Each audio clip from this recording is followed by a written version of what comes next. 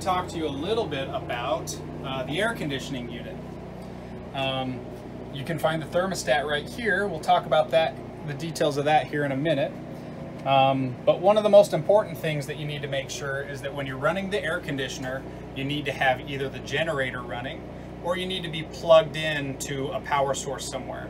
If you need help with how to start the generator, please go find our video on the generator and we can help you with that there.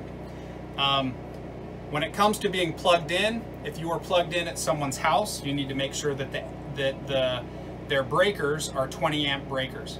If they don't have 20 amp breakers, then when you turn the AC on, it'll trip the breaker and you won't be able to use it. If they do have a 20 amp breaker, then you can run the air conditioning without worry. But if you start to try and run something else like a microwave or multiple TVs, it might trip the breaker and you'll have to go flip it back on.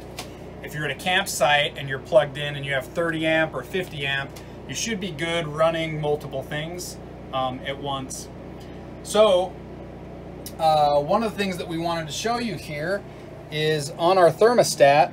This is a touch button thermostat, not a push button. If you push on it, it can break. So one of the things you'll do here is you'll come and you'll hit the power button and that turns it on. And you can see the first part is whether you want to select if it is a high fan or a low fan. Next mode comes in here and you can see that it's cool. Here you can see this is the furnace. This turns on the furnace. If you hit it again, then it will kick on the heat pump. So you can hear now that we just had the air conditioning flip on. You control the temperature by these right here, and you can adjust it. One of the cool things about it is it does have right here Bluetooth capability. And so there is an app that you can use. It's in the Google Play Store. The app right here, Thermostat Control by Dometic. You can download that there and then connect it. And then if you do that, you can actually run the thermostat from your phone wherever you're at, which is pretty handy.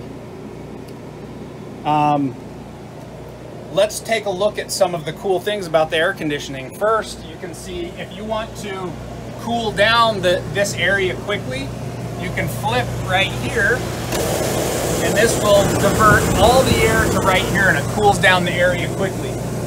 If you flip it back this way, now the entire unit has all of these little ports where it will divert air conditioning all the way through the unit. And you can turn these whichever way you want to kind of point them in the right direction. They twist like that, okay? Other than that, you should be able to enjoy and have a nice temperature controlled coach as long as you're taking those proper precautions.